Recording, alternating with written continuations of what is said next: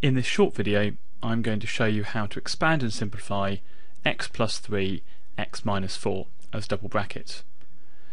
Now the first thing I've done is to write it out again so that we can write our working underneath the question, and we're going to be using the FOIL method, which is a way of reminding us which order to multiply the terms. So FOIL stands for first, outside, inside and last. That's the order of the terms we're going to multiply.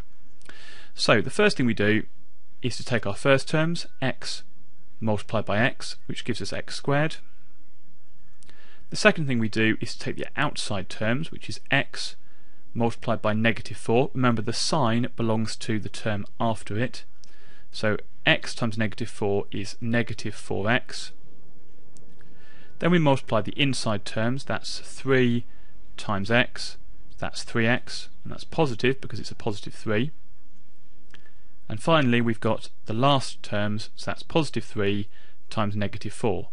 Now a positive times a negative gives us a negative answer, and 3 times 4 is 12, so that's negative 12.